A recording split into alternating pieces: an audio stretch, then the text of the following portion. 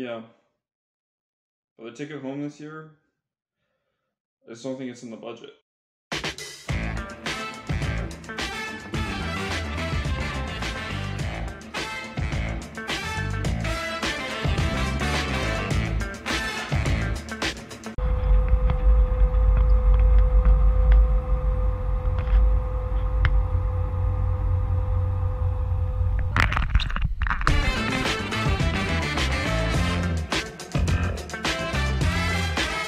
Talk about vacationing in southern France. I don't think that this is what they mean.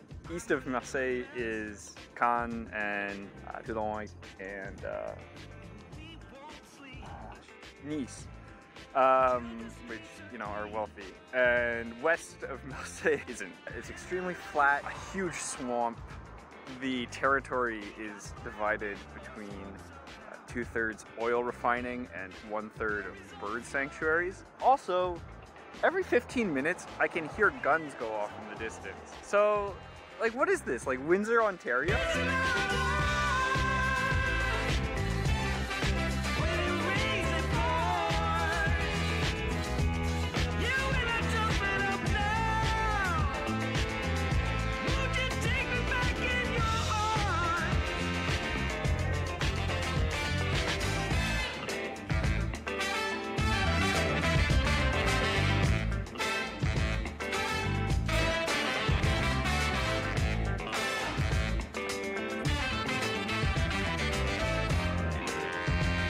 Breakfast of Champions.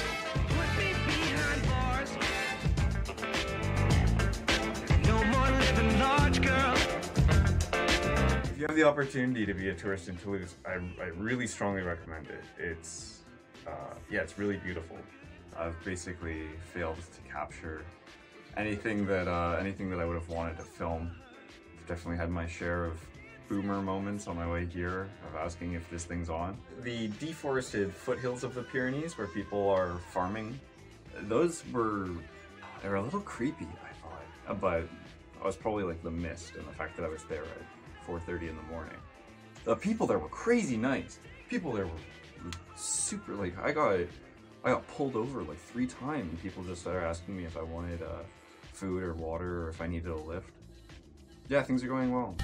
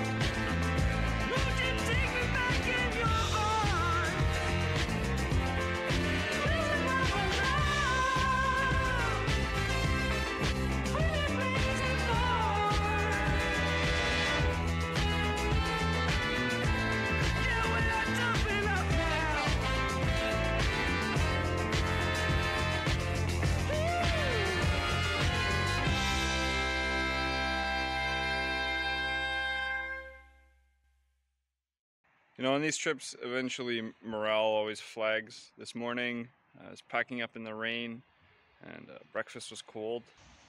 But when you meet your objective, it's gratifying. It's good. Anyway, here I'm going to share with you guys getting to my destination. I made it! Woo!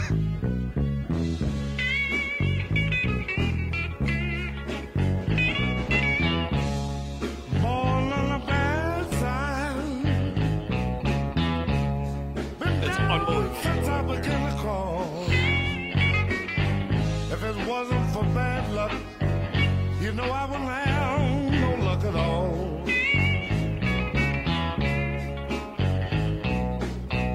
Hard luck and trouble been my only friend.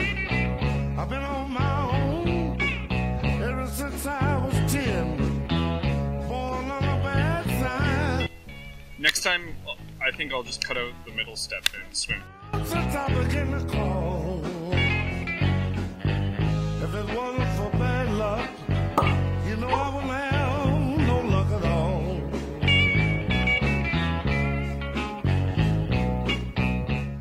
People tell me that there's something of a rivalry between Toulouse and Bordeaux, which I totally buy. I mean, there's lots of stuff here that they've done super well. The fact that the water access is like a proper attraction. It looks great. I found the food here to be more affordable. I recommend that you try visiting both cities and tell me what you think. That ain't no lie.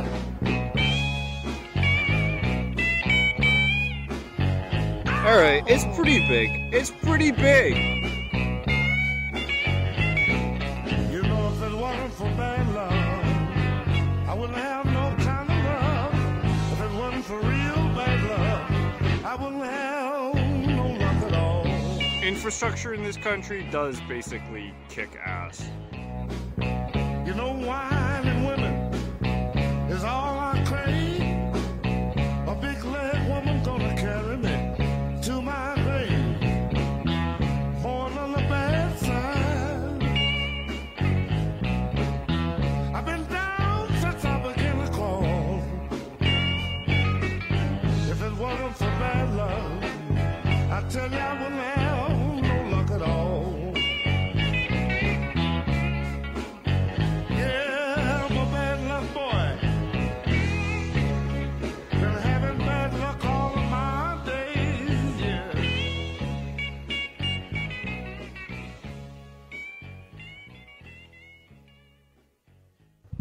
Yeah, I'm really pleased with how the trip went. It was quite an accomplishment for me. 3 weeks, 1,700 or so kilometers, quite a bit longer than anything I've ever done before. I'm going to indulge in just a bit more vlogging. I got no flats, which was a nice surprise. You know, and I learned lots of stuff on each one of my rides, but I really learned a ton on this one. I'd say that one of the big things I learned on the trip is the challenge of keeping everything dry. Ooh, it got kind of soupy there towards the end. Menhir. Menhir.